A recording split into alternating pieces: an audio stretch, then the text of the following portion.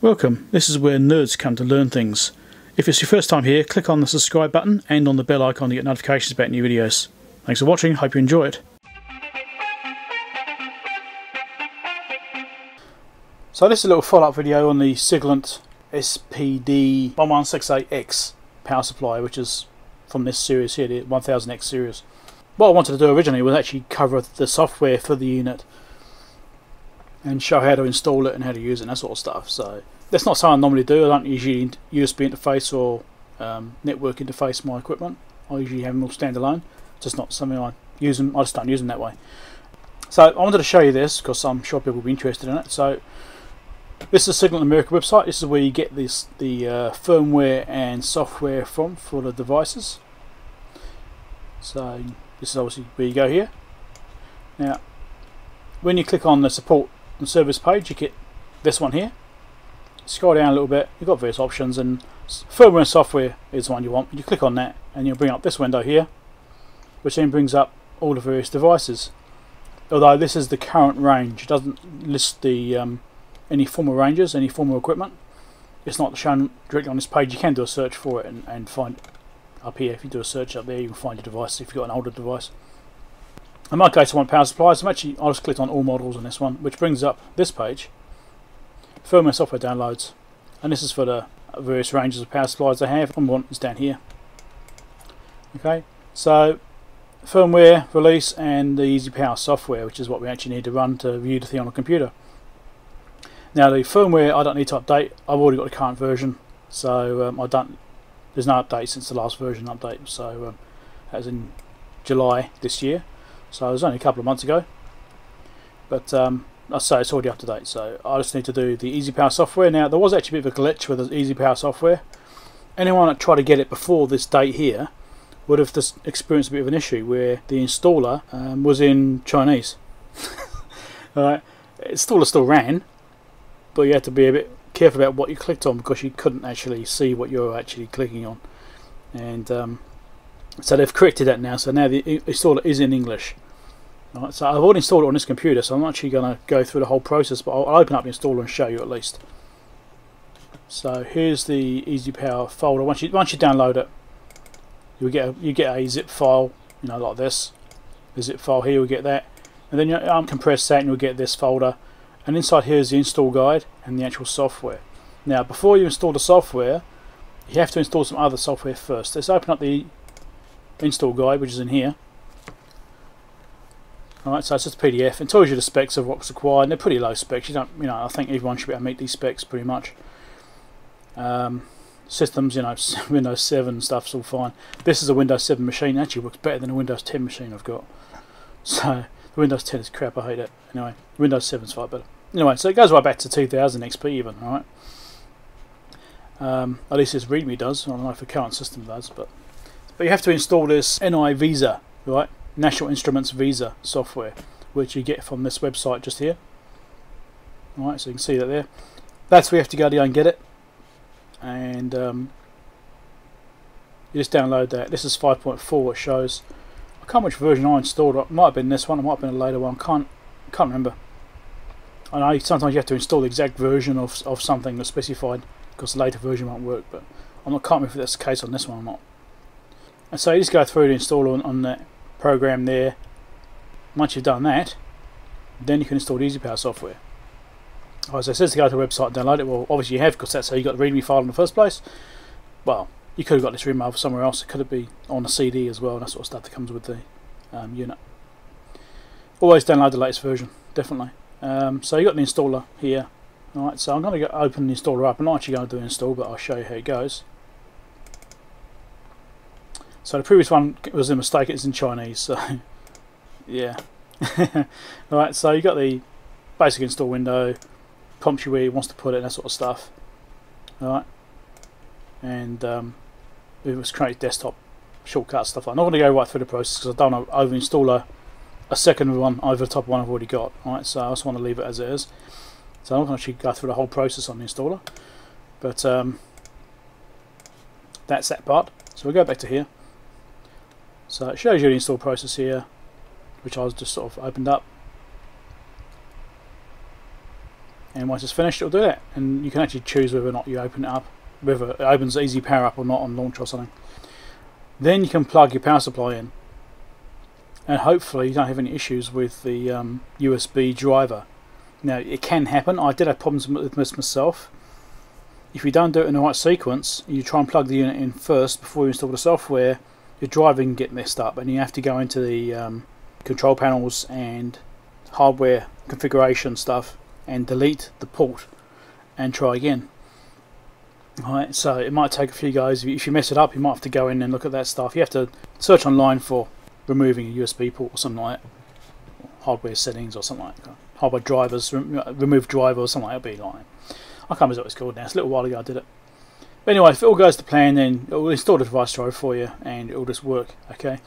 Then you can launch the EasyPower software. Alright, so you plug it in before you launch the software, and you're greeted with this window. So I'll go in there now. We're at the point where I can do that.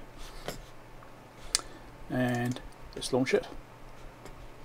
So this is the EasyPower window. And you've got various functions across here which don't do a huge amount. Alright, but the first thing you've got to do here is this is a connection icon. It's not the best icon, but you know it's a connection icon. So you choose which connection system you're using. Now we're using USB TMC because we're using a USB connection. Don't forget this is a generic software which Siglent use for all their power supplies. So it's it will just search to see what's on the USB port, and it's finding the power supply here. Alright, so it's an SPD1168X series.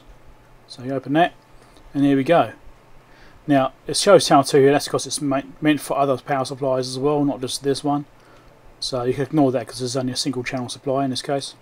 And you can see the output here. This is the current set values, and when it's turned on it shows you the current actual values. Alright, so if you turn it on like that, there you go, that's what it's actually doing right now.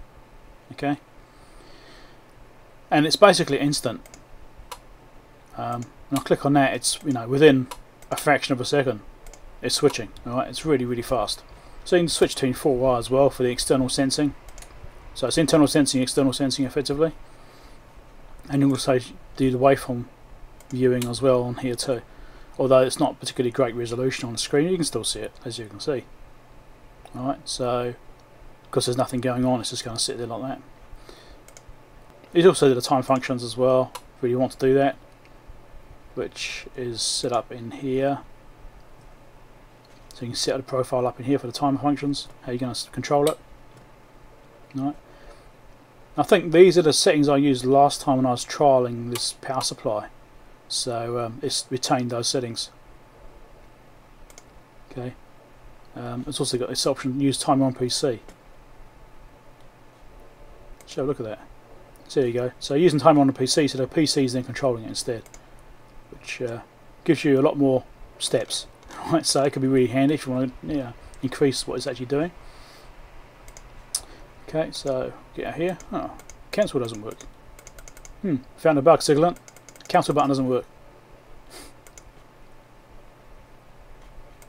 Neither button works. That's awesome. Okay, so yeah, there are some bugs in the software. I just found another one. Alright, so Siglent, I hope you're watching this. OK button doesn't close the window. Cancel button doesn't close the window. X close the window. You need to fix that. Okay, the other thing on here is that voltage has changed. Oh, it's because it's using the timer. That's right, so it must have been stepping on that when I stopped it. That's fine. Now down here is where you set the voltages. So if you want to remotely set it. Now the interesting thing is I found another bug on this, and that's that these arrows don't actually work. So you think if you've got up and down arrows, you then go in here, change the setting to those digits. Alright? Well, it doesn't work. So it's a bit of a bug this. You have to just type it in manually, right? So just if you want 10 volts or 11 volts, just type it in and then click set and it'll transfer it up here. So scroll doesn't work, arrows don't work, you have to type it in. So Siglent either need to remove these arrows or fix it. Right. I think I should fix it personally rather than type it in. I think having these up and down arrows is quite nice, and maybe I should also tie it into the scroll wheel as well, so you can scroll up and down to change values. That would also be a nice feature. But I mean, the software works. It's rather basic. it has a few bugs in it, which obviously this video is going to be sent to Siglent and they'll get to see it and hopefully see what issues are coming up as well. Although really, to be honest, they should be finding these themselves. It shouldn't be someone reviewing it which tells them what's wrong with their software. You know, you can get some obscure bugs, sure, that happens, but these are basic bugs. You know, this should just work. You know, little things. This is little things, and this tells you about the software version. Yeah, this is the version of the software. It's just 1.1, or was it 1.01.01.01.16? Right, so yeah. Functions, control and command control. That's just obviously those functions there, which is that connection thing there. Command control. We can actually send commands to it. Presets. Okay. Let's try that one. Yeah, well, go figure. IDN. Right. No. Read. Oh, this doesn't seem to work properly either. Query. No. So, you think a preset one would work. You think if you did that, then queried it, you'd get legible text. So it looks like this might be another bug here too. So, I've used the software on other power supplies. It was SPD1168X or something like that, and it worked okay.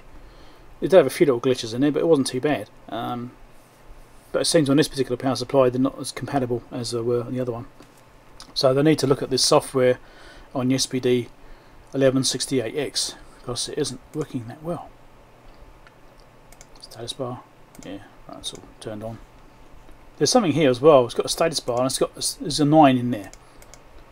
So what's it actually saying? What is that? It doesn't actually mean anything. So you've got the status bar and it doesn't tell you anything at all. You can't drag things bigger.